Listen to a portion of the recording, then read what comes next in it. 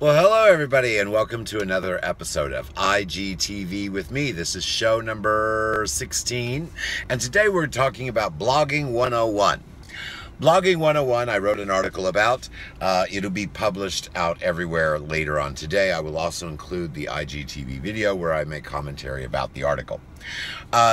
Today in the article, mostly what I am going over are just the basic concepts of what you need to know when you're going to blog. There's a lot of things that if you don't have your mindset right, or you don't have your objectives right, your blogging will end up being a huge waste of time. Always blogging is useful because you are sharing content you are putting out as a business. So no matter if your blogs are good or bad, they are useful. But if you're going to take the time and effort to blog, you might as well do it in a way that will be most effective for you. Now, I am a publisher. I have Ecom Tips publication on Medium. I have What's Up, that's a Z, whatsuptoday.com, whatsuptoday.com on WordPress. Writers That Inspire, writersthatinspire.com on WordPress. Those are my main primary blogging sites. You can also see blogs, but they're basically blogs from elsewhere that I've copied. My own blogs, of course. At my Shopify store, I have blogs in the bottom of it. You can also see the blogs at different blogs, but mostly the same, at keywebco.biz. keywebco.biz, you might want to check that out. That's actually rather cool, sort of. It has a landing page for my Ecom Tips publication, and all my blogs are kind of fed there, and I have some cute little apps and stuff that are in there that you might be interested in. That's at keywebco.biz. But that's enough about my blogs. Basically, the article today it's actually pretty good. Some of my articles are better than others.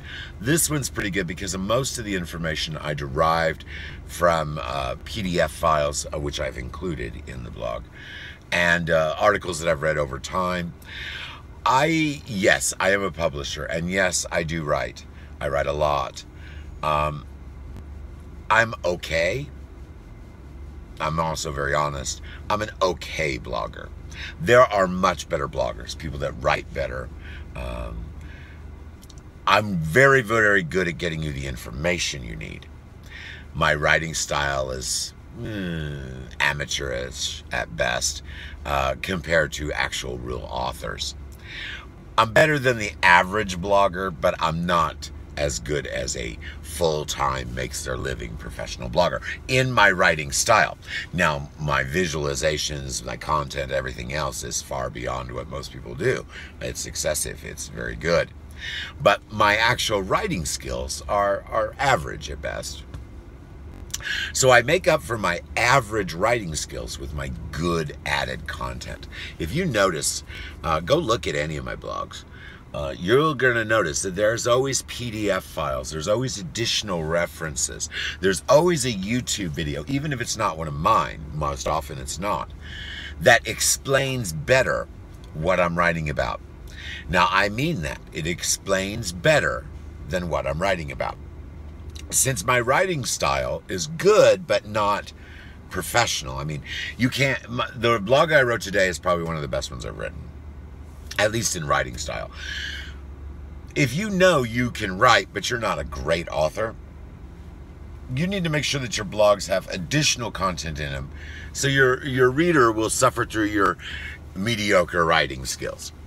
Now, I'm not talking about typos and things like that. You have Grammarly to fix that stuff. I'm talking about some people say the word what all the time, or they use the same adjective, or they always refer to everything in the first person. Those things are not good, actually, to always do. But people can read it, but it doesn't read smoothly. So if your writing style, if you know that your writing is not awesome, you write well, but people can understand it, but it's not smooth, then you have to give them a reason to suffer through your writing. I don't really cover that in detail, but it's kind of mentioned in the article. There are several ways to do that. I use just putting in lots of information, because I have a lot of readers. I mean, a lot of readers. I have more readers on my Medium site than anywhere else. Thousands of followers. And most of them read my stuff. Every day I get engagements on that site, a lot. And they like it. I don't get much, actually I haven't had anything really derogatory. I have observations. Hey, why don't you try to do this? I have, see, that's the one thing about being a blogger. Most bloggers, if they see that you know what you're doing, and they know you're new at it. See, I've only been blogging since November 2017 on my publication. A year before that, I first learned how to blog, so it's only been a couple years. But I know all the professional bloggers. As a matter of fact, 2 of my sites were actually a professional bloggers. They say, hey, let me help you get set up with your advertising and stuff. I've got these sites, I'm not really using them. They've got some traffic, you know, making a little bit of money off each one, but I'd much rather you have them because you can do something with them. I don't have time. That's lovely. That's great. As a matter of fact, if you find someone that you trust, you have to trust them. Find someone that you trust that's a blogger, and they have made extra sites. See, a lot of people will make a blogging site. Then they realize the content they have for that site is somewhat limited. They can't keep feeding fresh stuff. That's very important, by the way. Can't keep feeding fresh stuff to it. Hey, I'm almost done with my show. Can't keep feeding fresh stuff to it. So they determine, hey, this traffic, I built up some site, but I don't have any more content. What should I do? So they find another blogger that they know, hey, this person deals with that type of content that's in that site. So I will just let them take over the site, which is a great thing to do. That's Harry Potter, by the way. Alrighty, guys. Well, I hope you enjoyed listening to my little commentary about the blog article that you'll be able to read today.